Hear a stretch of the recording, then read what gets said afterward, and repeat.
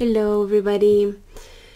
So I'm going to do another requested video today, and the question is the USA going to continue to help Ukraine or walk away? Okay, so I've done a video about this in the past, like a month or so ago, but I'm gonna do it again and see what is the situation looking like.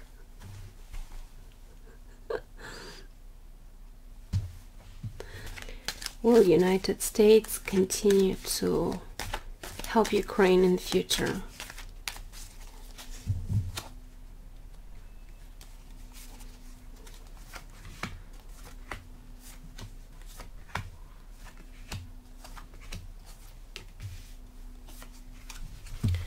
Okay, so this is for United States, and these are the cards for Ukraine.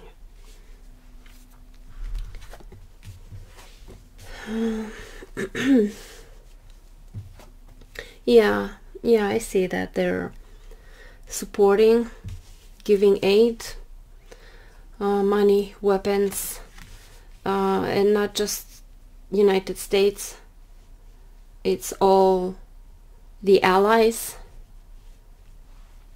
Now let's see Ukraine.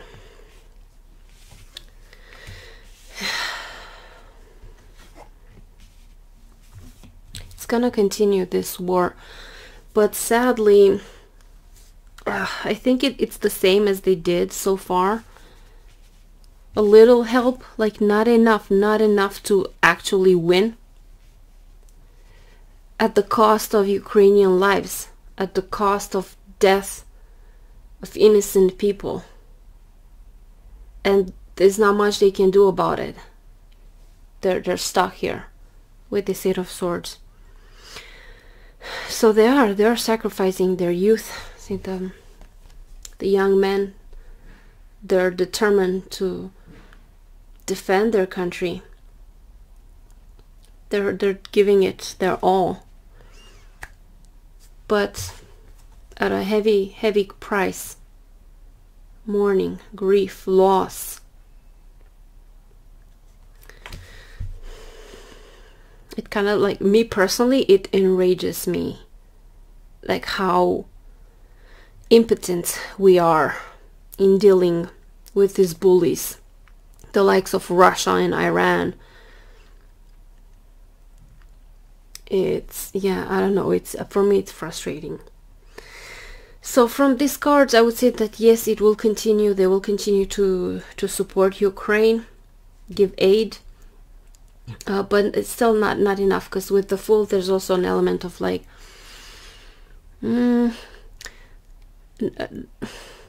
not giving it their all. They're ignoring certain risks that they shouldn't. There's an element of like foolishness here from us, not just United States, because it's the world, from all of us.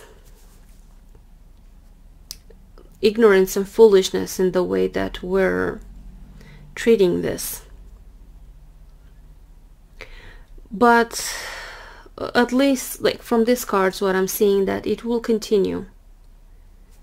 That yes, the support will continue. But sadly, it's not enough. They have to do the best with what they're given. And I don't think it's fair, because Ukraine gave up their nuclear weapons, and the West assured them that they will be protected, and that was one of the conditions for why they gave up those weapons after the fall of the USSR. And we don't help them enough. Yeah. Let's do another spread.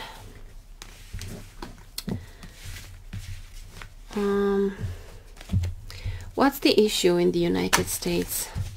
What's, when it comes to helping Ukraine? I want to see like the general, I don't know, idea what's going on there.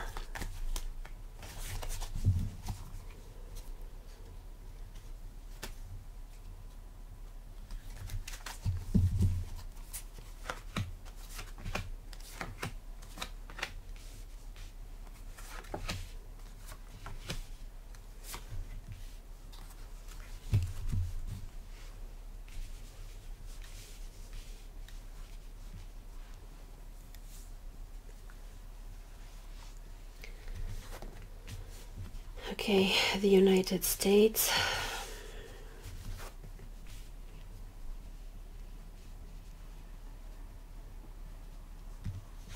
See the outside.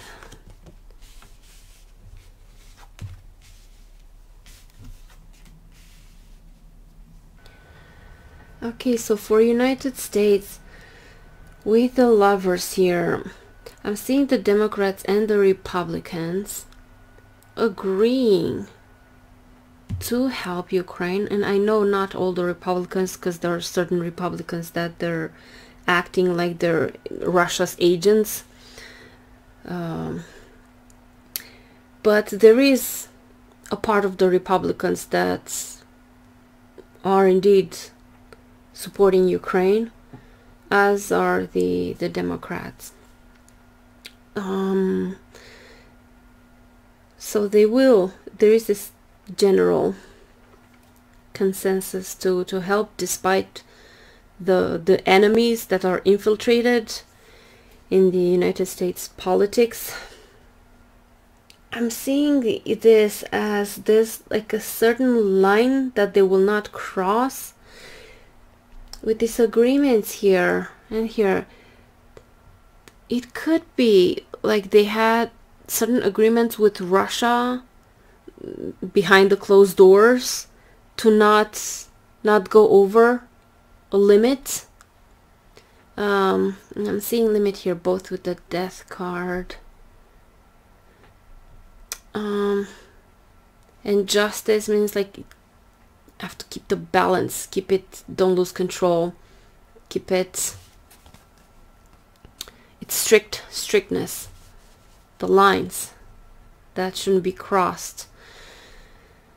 It could be like they're threatened that if they cross a certain line,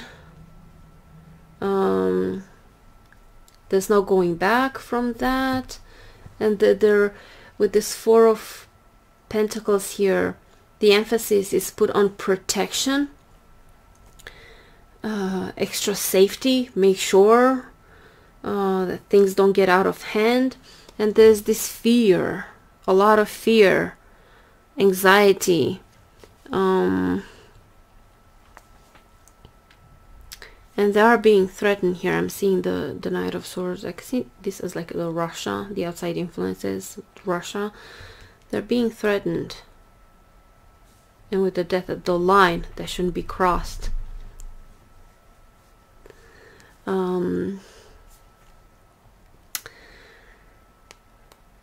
So I would say that there's like an extra carefulness, cautiousness when it comes to the United States leaders. They don't want things to get out of hand. There's this fear. There are threats. Don't cross this line. This is an agreement. And in probably United States hopes that yes, we will respect this limit, but we hope that Russia will bleed out long term and they will be defeated long term. And Russia could be Putin hopes that it's not going to be like that, that he's going to get help and he's going to do everything he can and he will withstand. So there's this tensions that there are mutual agreements here. It could be behind closed doors. Like we don't have to know everything that they talk. So yeah, I see United States is willing to help and will help Ukraine, but with strict limitations.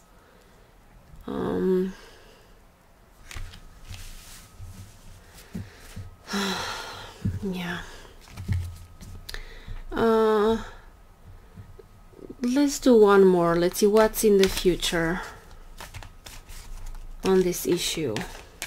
What can be expected? Let's do like United States and Russia. Let's see what's the energies. What is likely to happen in the future when it comes to the war.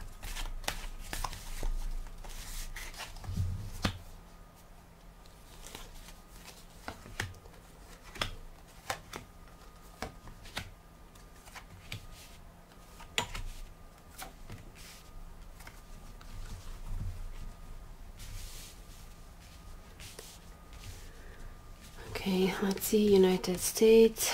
It's gonna be hard, it's gonna cost, but not, because this is just United States, not Ukraine. The United States will manage. It will be heavy, but they're managing. Let's see Russia.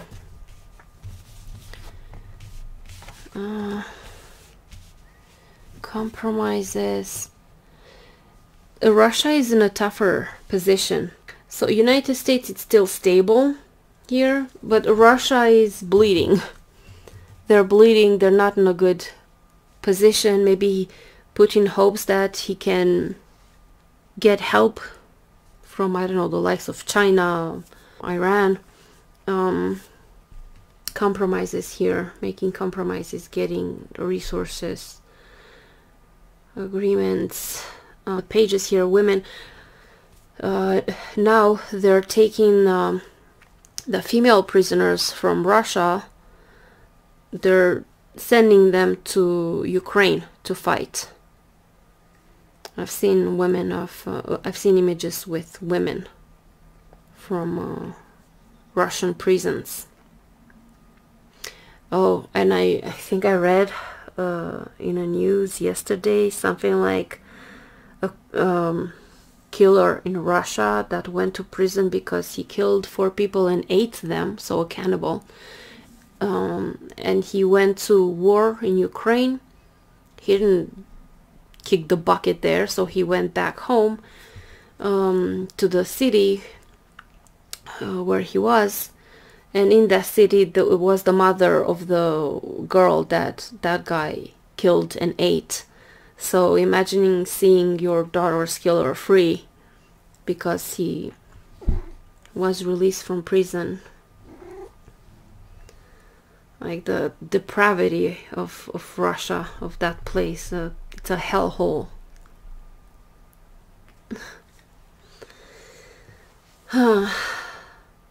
Yeah, so it could be with the pages here. They're getting women to fight. They're using them as cannon fodder.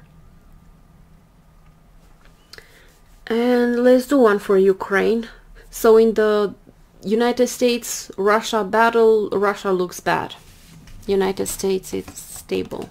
It's okay. Even though like it's not easy, it's hard on them, but it's still stable, as opposed to Russia, where there's this sense of urgency to do something faster. Now let's see Ukraine.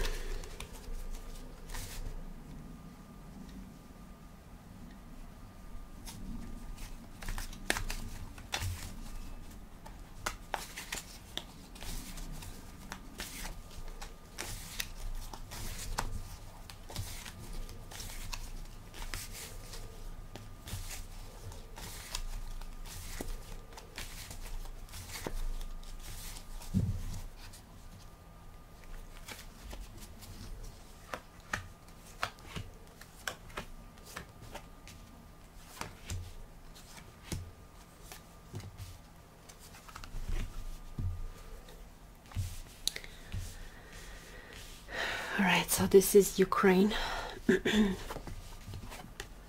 They're getting help, but still, yeah, no, they will get help. They will not be abandoned. They will get help. It's just like, it's not enough, but it's something. Let's see. Russia also gets, Russia also gets help from, it's gonna be tough with Russia here. It depends. It's a bit volatile. It's a bit it depends. For Ukraine, there is like a steadiness in the support, even if it's not enough, as I think. Like we should send them enough to just end it, finish it. But it's probably they're not sending because they have disagreements with Russia not to pass a certain line. With Russia, I don't know, like I'm seeing volatility, instability, not sure, but they're getting help. Russia is also like securing, has a way to secure. but it's volatile, so it depends. So yeah, like we're looking at a long-term war, and sadly people die, innocent people die. Yeah, so this is what I could get for today. Thank you guys for watching. Thank you for your support. I appreciate all of you, and I will see you guys soon. Have a beautiful day. Bye bye.